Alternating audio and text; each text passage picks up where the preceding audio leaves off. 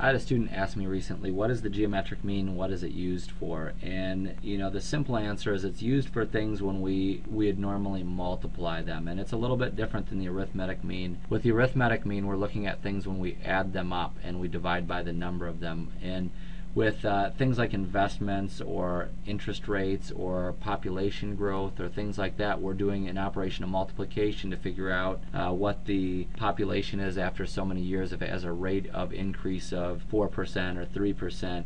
Same thing with an investment. If we have an investment that grows at 4% annually, we're going to be multiplying that principal amount times that rate of return to figure out what our investment is worth at the end of it. So the simple answer is we use it when we have products. And the geometric mean is defined as this right here. And sometimes they use a capital G, but the geometric mean is the nth root of the product of x sub 1 times x sub 2 times ... times x sub n. There are n terms in this, and we take the nth root. So for example, if there were only 4 terms, we would take the 4th root. If there were 100 terms, we would take the 100th root, so on and so forth. Alright? And the scenario that I want to present this with to hopefully make sense and help you understand how to calculate it is one that deals with investments. So what it says is you're in charge of evaluating investment opportunities for individuals and need to determine which of the following is a better investment. And we're defining that by a higher rate of return.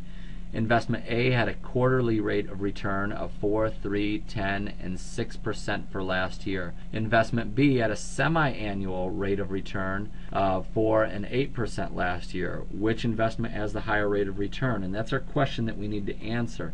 And we're going to answer using the geometric mean. And before I get to that, I want to talk about a couple advantages to using the geometric mean. Is one, it strips away some of the information that we don't necessarily need to know. In other words, we're only going to look at what this is in terms of an annual rate of return, so that average over 1 year. The calculation focuses only on the return figures. And then the geometric mean gives us a good way to compare apples to apples. So in other words, if we had $1,000 in investment A and $100,000 in investment B, it gets a little bit tricky to compare the two investments, all right? Because they're not on the same terms. So it strips away some of that information. We compare it on a percentage basis. So before we can begin calculating the geometric mean, the first thing we need to do is we kind of have to condition these numbers. Just like we would if we were finding what value our investment would be after 1 year, we would take that principal amount, we would multiply it by 1 plus that rate if it were an annual rate of return. We have to do some conditioning beforehand. We have to add that 1 in there. So we're going to convert the 4% to 1.04 because this would be the multiplying factor for finding our rate of return. The next one would be 1.03, next one would be 1.10, and the last one would be 1.06.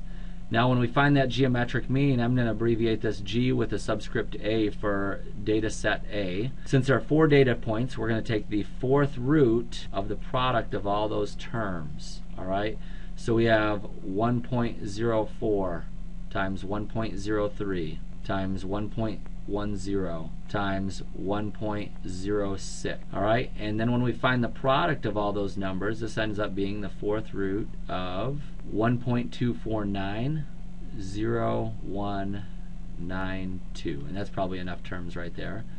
Alright, so when we take the 4th root of this ends up being 1.0572 approximately. And one thing that we have to remember is that at the very beginning we had to add this 1 right here to each of those terms. So this 1 right here is important, and we need to take that out now because our percentage rate, we need to convert this back to a percentage to find out what the actual rate is. So this 1.0572 is that multiplying factor, or we can back that 1 out of there, and this becomes 5.72% on an annual basis. So that is what the rate of return for investment A is, 5.72%.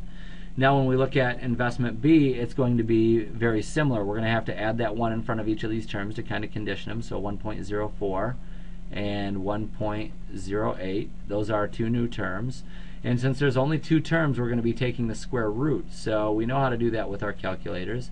And this is going to be investment B.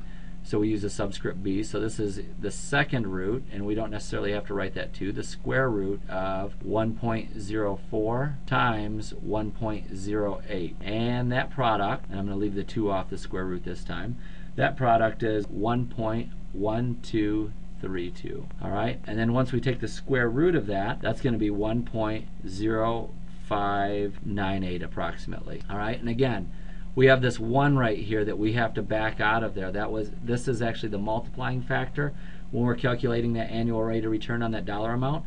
So we back that 1 out of there, and this really becomes 5.98% as our annual rate of return. So when we compare these two numbers, we can obviously see that investment B gives us a higher annual rate of return, which is 5.98%. So this is an example of the geometric mean and how we would use it. And hopefully this makes sense, and you'll be able to use this for other problems that you encounter.